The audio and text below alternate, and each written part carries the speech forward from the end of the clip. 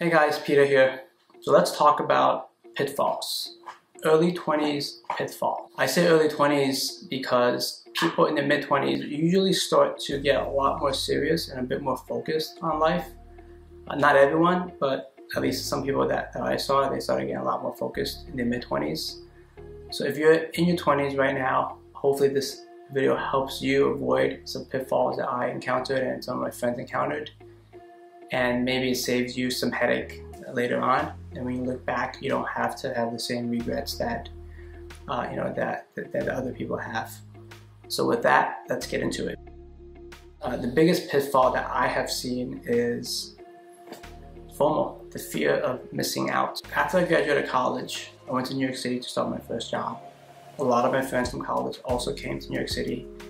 And so we would have a lot of time, all of us, just a large group of friends together hanging out, either eating or just going out. And it was fun. It was great to just continue our time in college as though nothing really changed, except that now we have discretionary income and we have no homework to do. So at nights we're free and we go out and enjoy the city. After a while, it gets a little bit tiring, but the reason why we would keep going out is because, and I think the reason is, we're afraid that we're going to miss out on some life-changing social experience if we miss that one dinner or that one concert with each other.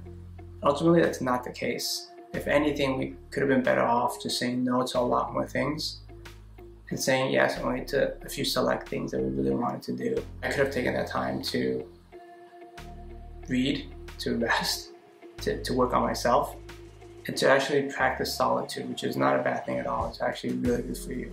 So FOMO is definitely a big pitfall, I think, that I saw myself encountering.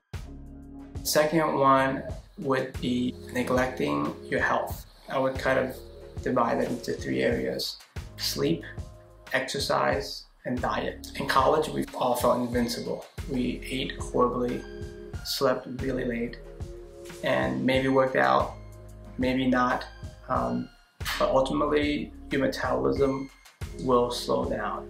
And I slowly saw it slow down over the years, and there's like major tipping points along the way when you hit like 30, 31, and then you hit 35. But it's something that I wish I worked on and figured out much earlier, instead of coming to learn about it in my 30s. The controversy with diet is everyone has different bodies. We respond to different things. We respond to food very differently. And so when it came to dieting, I just didn't have any knowledge. I just ate things that I thought were healthy, but were not really healthy for me. I wish that I found keto at 22 instead of at 30. I could have saved myself 8 years of chronic fatigue, headaches, feeling like uncomfortable, feeling bloated, and not being able to lose extra weight around my waist. And so neglecting your health, that's a big pitfall in your 20s, and you may feel like you're still pretty invincible, but your metabolism will slow down. And trust me, if you have this stuff figured out in your early 20s, you'll feel a lot better throughout your 20s, and you'll start your 30s in a lot better shape.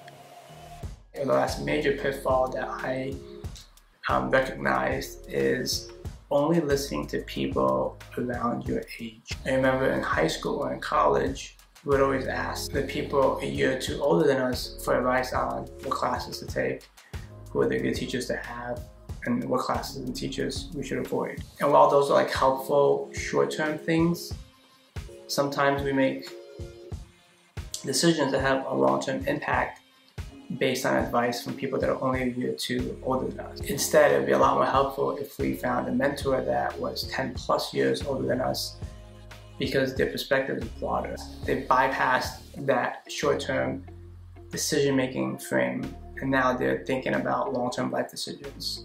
If you're 20, it's helpful to speak to someone who is married or has kids, so you can appreciate their perspective, and maybe they can help guide you on how to best utilize some of your earlier years so you can be better prepared for marriage and when you become a father or a mother. So hopefully those three pitfalls that I've discussed help you think about how you're spending your time.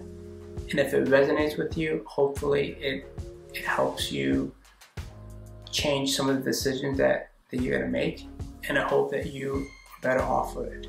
So if you have comments, thoughts, questions, please feel free to drop in the comments down here, and I will do my best to respond to them. Thank you.